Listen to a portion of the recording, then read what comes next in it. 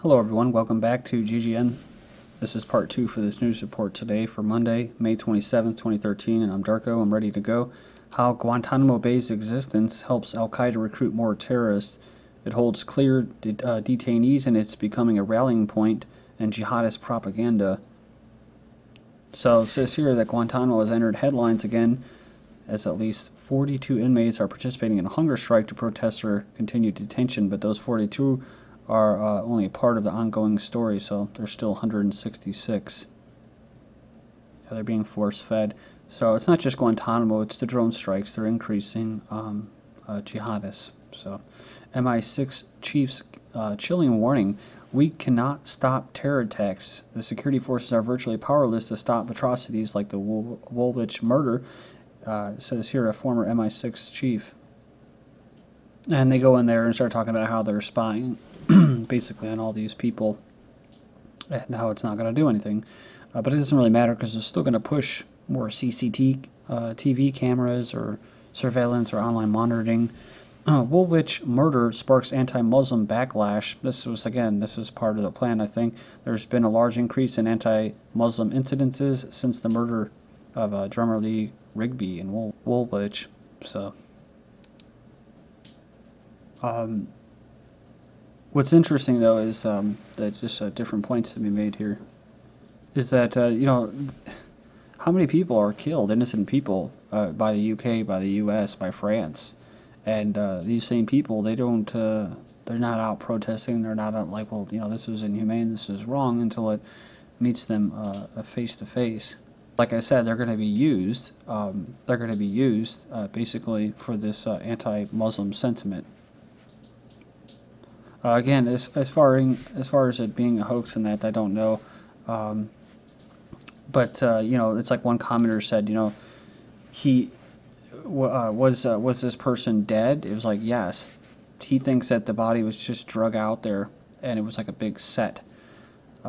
He said the body was already dead when it was drug out there. So you still had you had a dead body, you had a grieving family. They probably didn't even know that the soldier was already dead. Who really knows, though? You know, you just gotta look at the motive, what's going on here.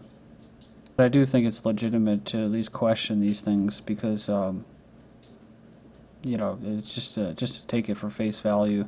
But it does get exhausting, you know, when it's one after another of these incidences. And people don't really want to, you know, just regular people, they don't really want to hear this stuff, you know.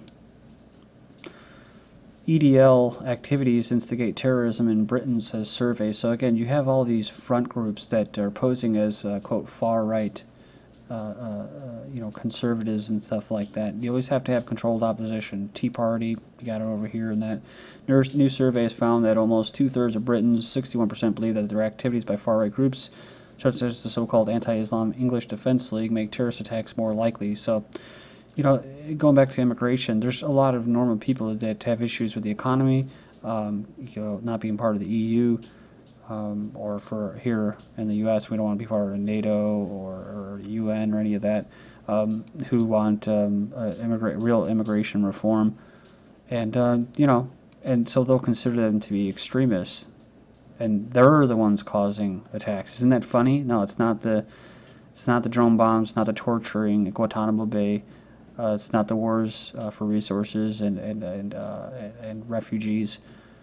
It's the far right. That's what's causing the terrorists to come out of the woodwork. It's not the governments that are funding these terrorists. So it says here in a poll or a survey, it says 64% of voters believe that the UK needed more stringent terrorism laws to prevent such attacks, even though you just heard that that they're not going to be able to stop them, as the ones happened a few days ago. The poll, meanwhile, found 63% would support the death penalty for convicted terrorists, and 40% of people said they felt the government should revive plans for the Snooper Charter, the ditched communications data bill, to secretly monitor communications such as emails.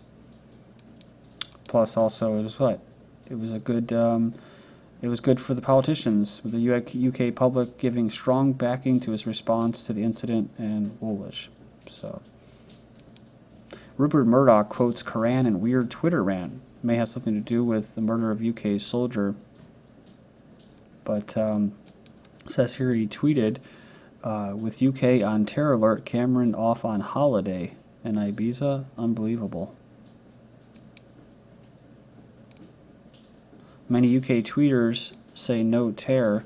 Admirable, gutsy, but get real and go listen at some mosque. Admit most okay, but others really scary.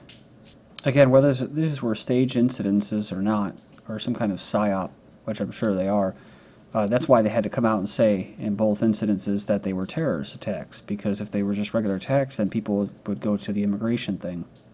And then he goes ahead and he makes these quotes, get real. Quran says, whoever killed a human being, it should be regarded as having killed all kind. Another quote here, Quran accept as punishment for murder or other villainy, then defined as those who wage war against the law, punishable by beheading. So it says no one's quite sure what he was driving at. But I think I do. British Deputy Prime Minister quotes the Holy Qur'an to condemn terrorism. So talk about Nick Clegg, I believe. So it says here he's taking an interesting response to an anti-Muslim current created following the brutal murder of the soldier. And there he goes. He's basically quoting the same thing. So I'm not really sure what they're trying to get at there. Like someone in a comment board wrote out about in this picture here with the EDL protesters with the little star Zionist flag at the upper left upper corner says it all. This group is pro-Crusader Zionists and most likely funded by them. Woolwich murder probe, thousands at risk of radicalisation, says Theresa May. So it goes on here and it says that she said a new task force would look at whether new powers were needed to tackle radicalisation.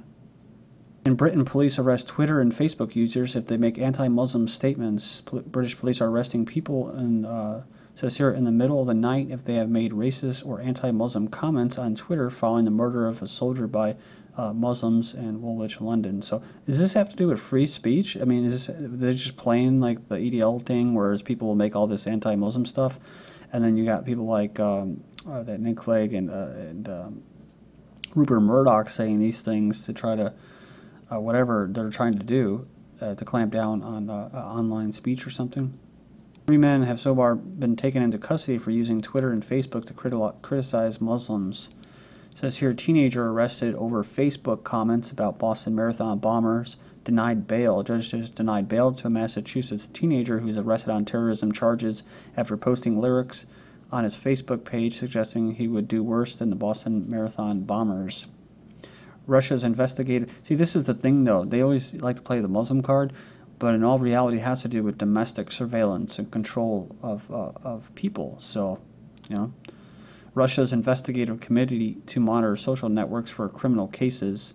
They'll monitor Facebook, Twitter, and Instagram along with other social networks for evidence and reactions on serious crimes. This is Russia's Investigative Committee.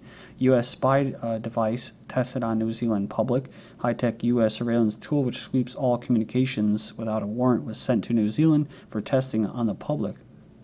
The tool is called Thin Thread, and it worked by automatically intercepting phone, email, and internet information. Irish police will get powers to block mobile phone signals for G8 summit. New laws in the Republic of Ireland are being rushed in ahead of the G8 summit to allow Gardaí to order telecom companies to shut off signals to prevent terrorists using mobile phones to detonate bombs. Then we have Eton College exam asks boys to justify the army shooting protesters dead. Says Eton College asked 13-year-old boys competing for a scholarship to pretend to be prime minister and justify the army shooting dead 25 protesters as a necessary and moral decision that has emerged as part of an exam to win one of the 14 King's scholarships. Obama officials are criminalizing journalism. So the Obama regime has been accused of criminalizing the press as U.S. lawmakers called for an independent investigator to look into the way the Justice Department conducts cases involving reporters. After a soldier is slaying Britain forms extremism task force. So they're forming a task force that will examine the dynamics behind extremist groups.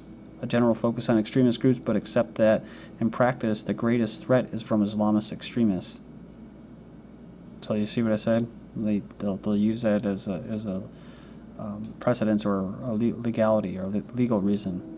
French anti-gay marriage protesters smeared as extremists. So It says the French government is making every effort to delegitimize those who protest same-sex marriage, who are seen as ideological enemies by the socialists in power. This is what John Laughlin, political analyst, said. Though the 200,000 protesters who came out to basically protest last month's legalization of same-sex marriage were peaceful throughout the day, the rally ended with tear gas, clashes, and arrests. So again, this is the same old provocateuring. It just gets so tired and sickening. Sweden tries to get a handle on riots. So violence has erupted over the past week around the Swedish capital. So it says here tensions that emerge over joblessness, a growing gap between wealthy and poor, and influxes of immigrants. Unrest may spread across Europe, warns Red Cross chief. So he says here a charity boss worried by effective austerity measures on continent's poor, rocketing unemployment and poverty in some areas of Europe could lead to rising civil unrest unless governments take measures to address the humanitarian consequences of austerity measures. So they said, I don't rule out social exclusion, tensions, uneasiness, unrest, because if people don't have anything to do, i.e. talking about the high unemployment in Europe, and if people don't see anything in the future, there is mental agitation, there is political agitation. It brought tears to our eyes, American describes witnessing thousands in Paris march against gay marriage. So this couple, they said they go to France a lot, and they thought it was another left-wing protest. They said they followed the noise and witnessed what she described as pro-family signs. She realized, oh, we're not the only crazy ones, explaining that it's sometimes very difficult to be on the right in America. She says nobody bothered these people, noting that people on the street were giving thumbs up and people in balconies were cheering.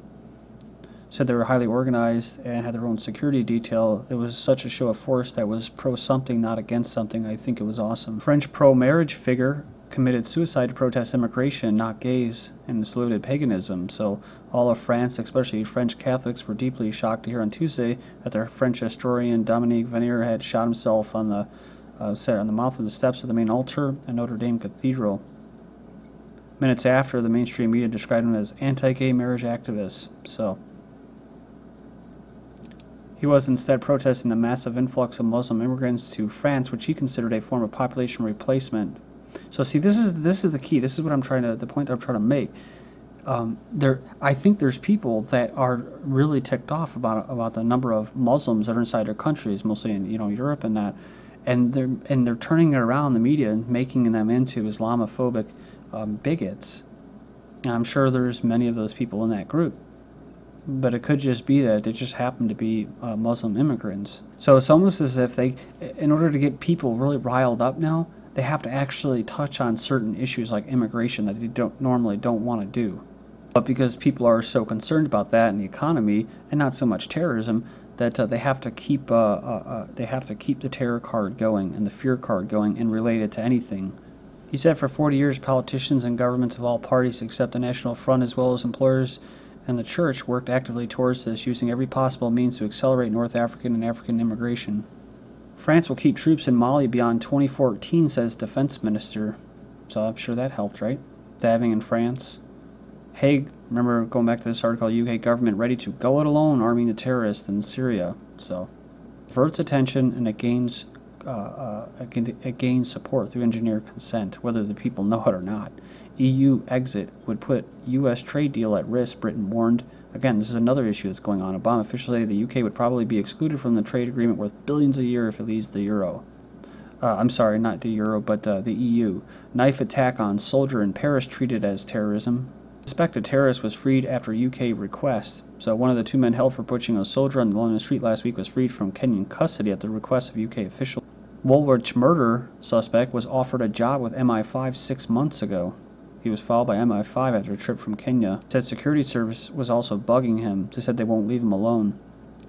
And you can go in there and check it out. Another link, Britain's MI5 connection to Woolwich slasher. Suspicious death of 2 FBI agents creates controversy. They're involved in killing of the Boston bombing suspect have suspiciously died on May 17th when they fell out of a helicopter into water in a training. Gordon Duff of Veterans Today said it involved everything. It had the stamp of CIA and FBI on it. Ibrahim Todashev's father, my son was innocent. This is the friend of the Boston bomber. Well, again, the parents sticking up for them, saying they were part of a plot. Undercover FBI agent lured Tunisian student, allegedly to foil terror plot to U.S. It says here they provided money, advice, and the promise of a job if he would come to the United States. And a hotel was shut down after a pressure cooker was discovered. They also canceled the banquet of the University of Muslim Association of America. Thank you.